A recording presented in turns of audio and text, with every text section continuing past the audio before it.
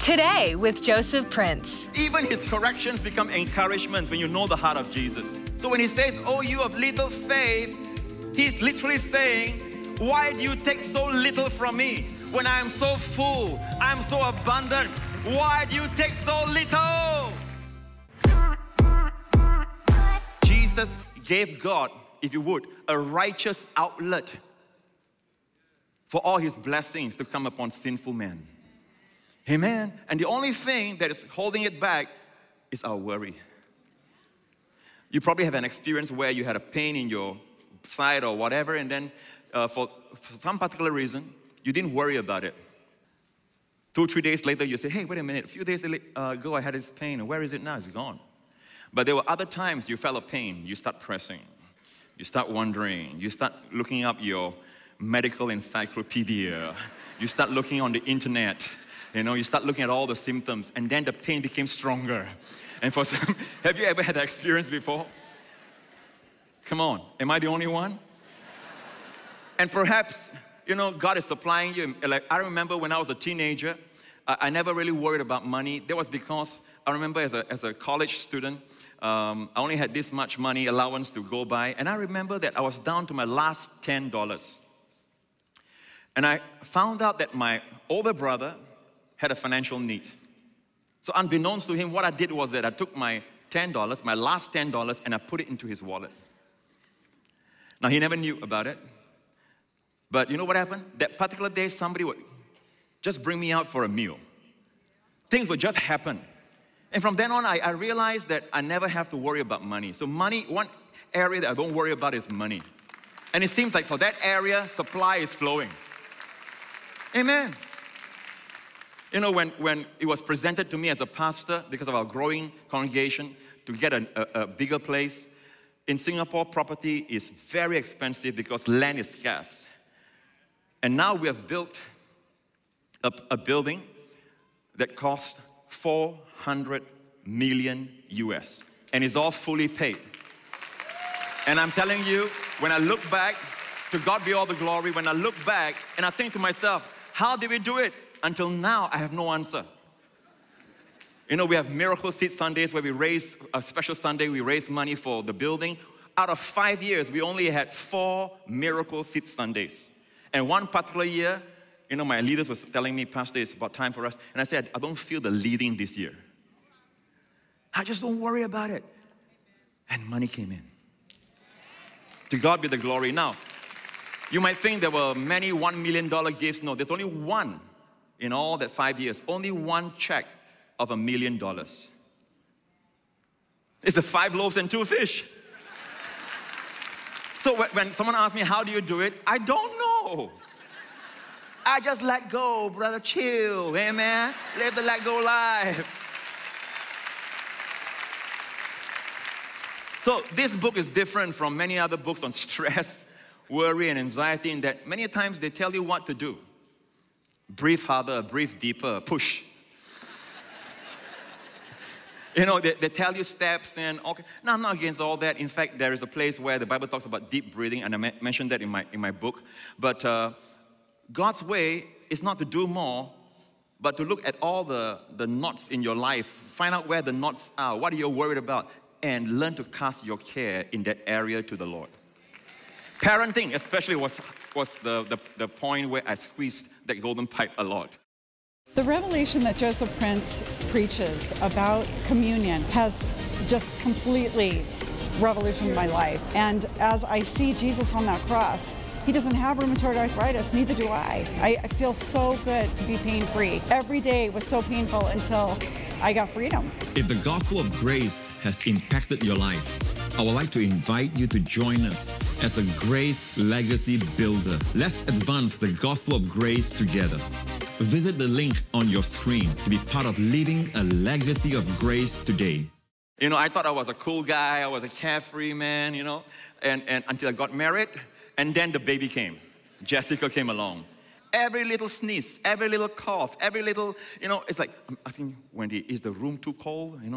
Is she coming down with something? Is she okay? I know some of you guys are not worried about that, but for some reason, because of my love for my daughter, you find that the devil knows how to bring worry and care, especially for people that love someone else. It seems hard to let go of worry and anxiety when you love that person. Yet, the most responsible thing you can do for that person, I'm coming to the story, let me just tell you what happened.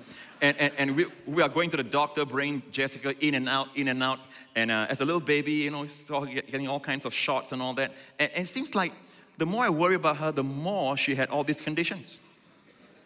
And one day I had to go to God. I need an answer. Lord, speak to me, Lord. What's going on? And the Lord says, you know, son, every time you worry about your daughter, it's like having a big button right over her head that the devil can push anytime. And when he pushes it, your preaching for that Sunday is affected. When he pushes it, your relationship with Wendy is affected. So you're giving her a button. So what do, Lord? Surrender her to me. And when things happen, just say, I'm not worried about that. It's in the Lord's hands. No, I'm not worried about it. It's in the Lord's hands. The devil will come to you after you cast your cares. Make it business-like. Make it like a business transaction.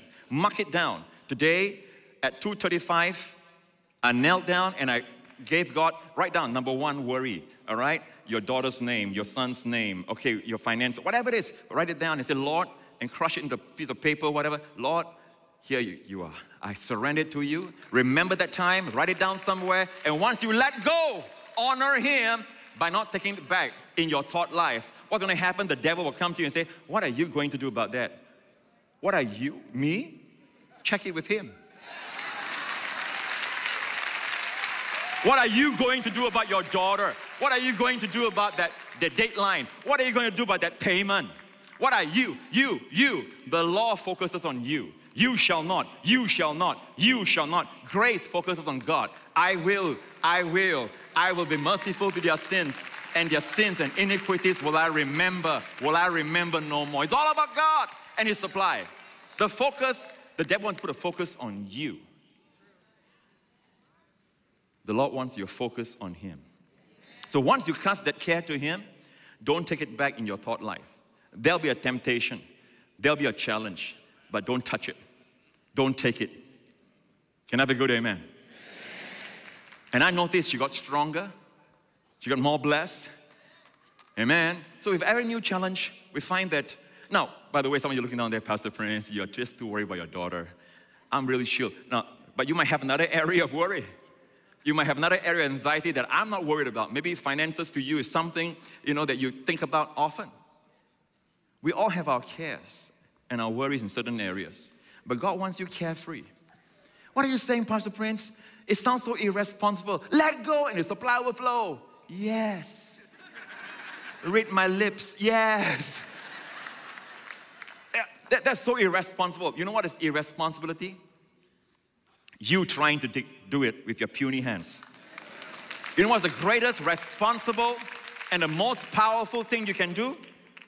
Let it go into the hands of God Almighty, who moved heavens and earth. Amen? A God who loves you. That's the most responsible thing you can do. We got to think, the devil wants us to make us feel that we are irresponsible when we are carefree, when we let go, when actually it's the greatest responsibility that you can do. Amen? Amen? Then Jesus says, look at the birds of the air. They sow not, neither do they reap, nor gather into barns.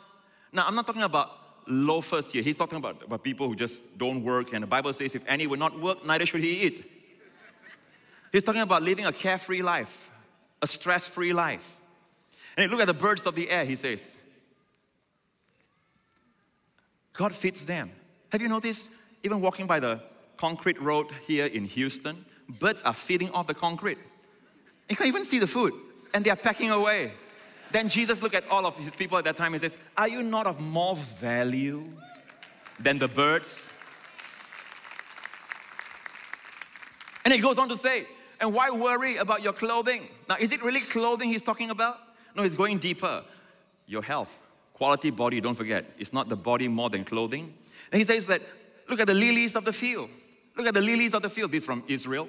Exactly at the spot where Jesus preached the Sermon on the Mount. And these are the descendants of that lilies. Look at the lilies of the field. How they grow. Focus how. The focus on how they grow. They toil not. That's for the men folk. They spin not. Those are for the ladies. And yet, I say unto you, that even Solomon, the wealthiest man in history, and probably still to date, in all his glory, was not arrayed like one of this.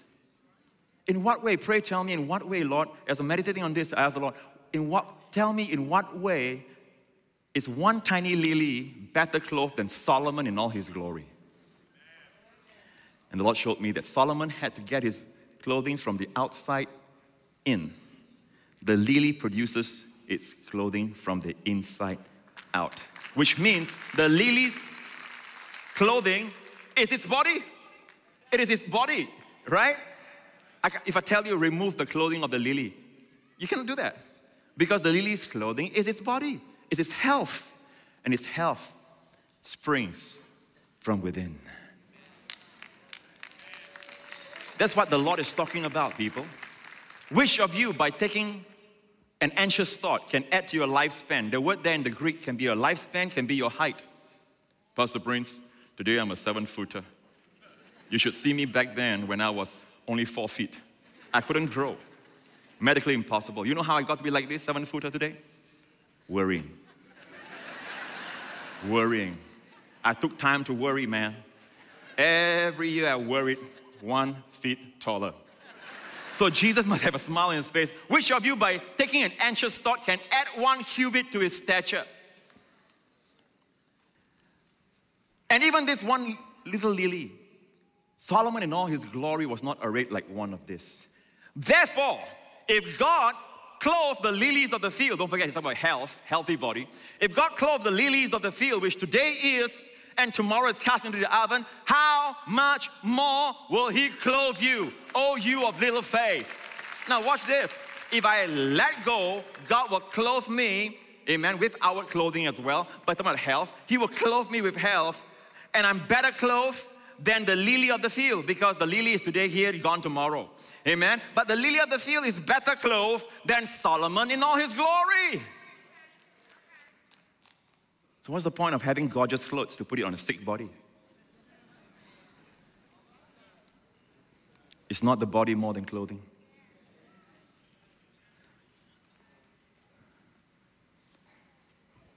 I want you to sit back and watch this testimony. And this is from a TBN series of a lady who got healed.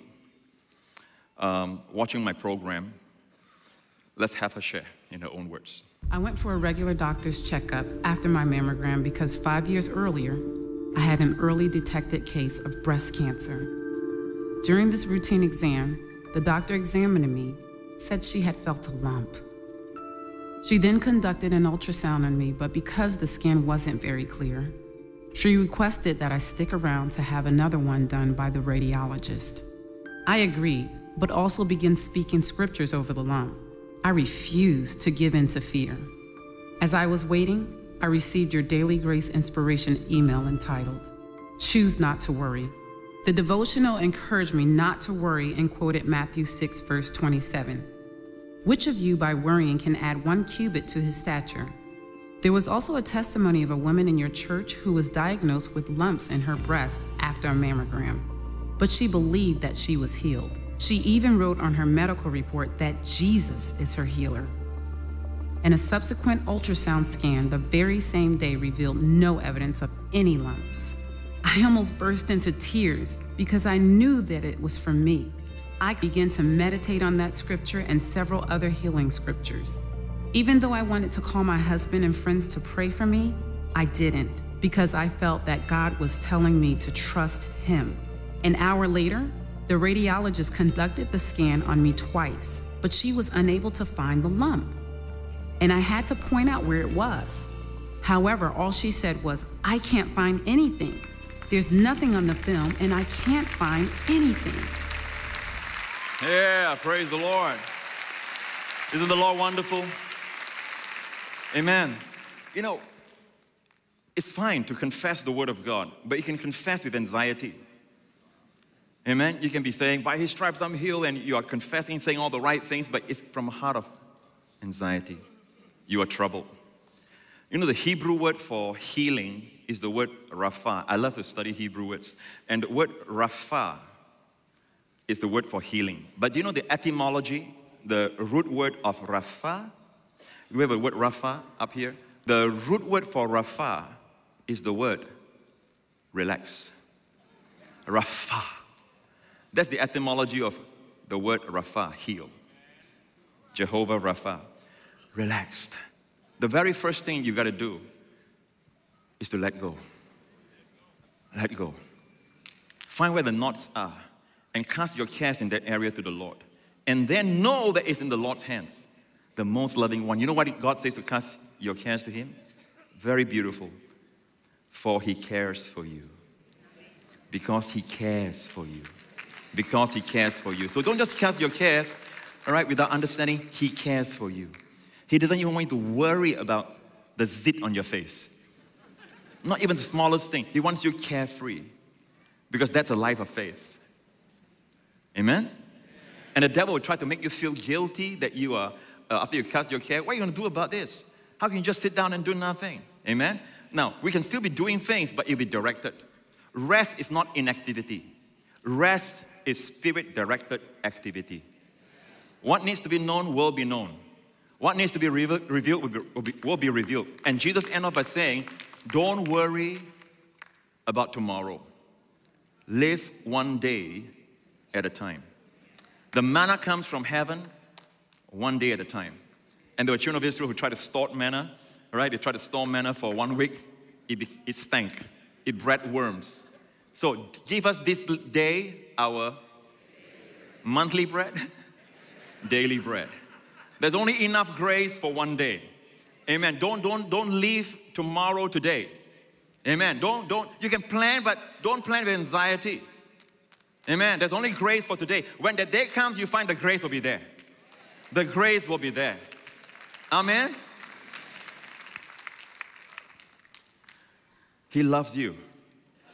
And He wants to restore everything that you have lost. There's one verse that I want to give you.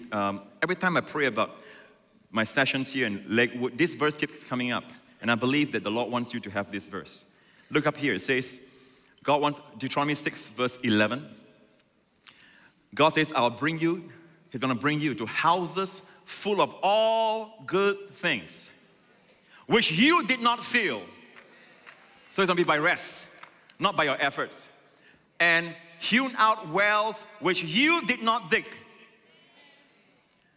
Vineyards and olive trees which you did not plant. Which you did not fill, which you did not dig, which you did not plant. What is that? Live the let go life. He's going to present it to you, and it's going to be a gift. And I believe that the days are coming that literally this are, I believe for many of you, literal houses. Amen. Literal wells.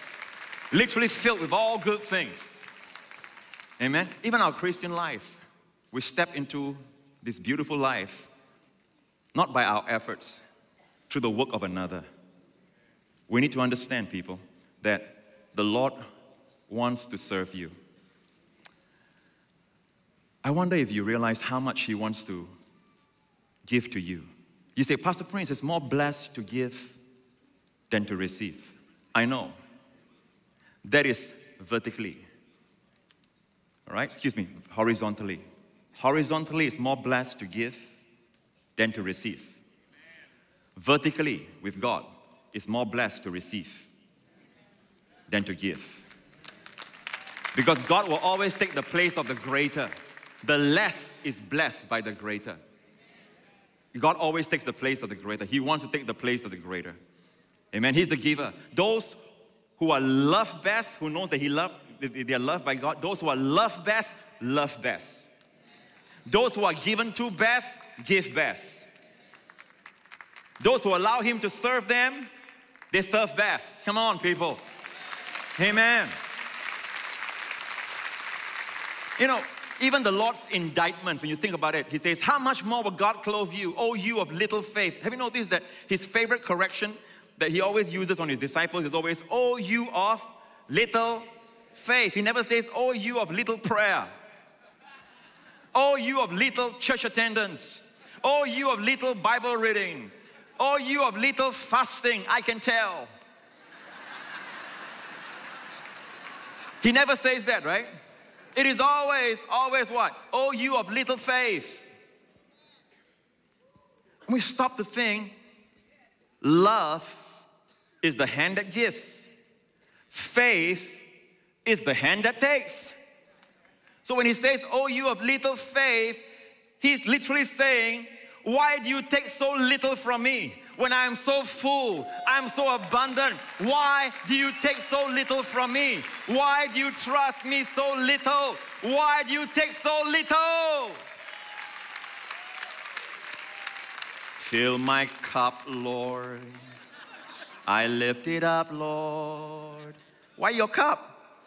Bring the entire reservoir, Lord, fill it up, Lord, and He will still have plenty left over. Amen. Oh, you of little faith. So even His corrections become encouragements when you know the heart of Jesus.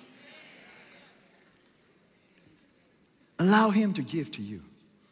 Allow Him. Every day say, Lord, I wonder what you have for me today. And just take the journey expecting. Now, you won't be a lazy Christian, trust me. No one was more busy than our Lord Jesus, and yet no one was more relaxed. 3.5 years He accomplished all His life work. 3.5 years. And there's a story where, in Mark chapter 4 and 5, if you read the entire thing as one narrative, you find Him preaching, the sower and the seed, to the multitudes. And right after that, He went into the boat and He says to the disciples, let us go to the other side. And He fell asleep. He had his siesta, well deserved. He was tired. As a man, he was tired. He fell asleep and there was a storm brewing, right? And the storm was hitting them hard. And the disciples woke Him up. Notice He didn't wake up because of the storm. He woke up because of the cry of the disciples. Amen? Jesus walked this earth and He says, Son of Man has nowhere to lay His head. And the word there is klino. Foxes have holes and caves to live in. Birds of the air have nests. The Son of Man has nowhere to klino His head, to rest His head. And the same word, which is seldom used in the New Testament, is used when He hung there on the cross. And the Bible says He bowed His head. The word bowed there is klino. He rested His head and dismissed His spirit. Now, friends, that is power. Most people would die and their heads would bob down. That is helplessness. Jesus positioned Himself for death. He rested Himself. He finally found His rest in redeeming us, in loving us, in saving us. And He rested Himself. And like the king that He is, He dismissed His spirit. The Greek there is dismiss His spirit. And we are all saved. When that happened, all the claims of divine justice are fully met by His shed blood. The law has been magnified. God is glorified. And man blessed, saved, healed, delivered. Amen? I wonder if you have put your trust in the Lord Jesus Christ today. The Bible says, this life that we talk about, you might say, I'm afraid if I let go, nothing will happen. Now, it's true for the people of the world, but not for the child of God. Underneath are the everlasting arms of God. When you let go, God takes hold. He told me many years ago, when you work, the Holy Spirit says, when you work, God rests. When you rest, God works. Amen? So friend, salvation, forgiveness of sins is not something you do with your good deeds and your performance and your striving. No, salvation is received as a gift through the work of another. Just like God brings us to a land flowing with milk and honey, already prepared for us, God wants to bring you to that place of salvation. Amen? Where it all starts. This carefree, let-go life starts by knowing Jesus as your Savior. If that is you, wherever you are, just pray this prayer with me right now. All across this auditorium and wherever you're watching this. Remember, rest. Salvation starts by resting upon the work of another. Say this from your heart.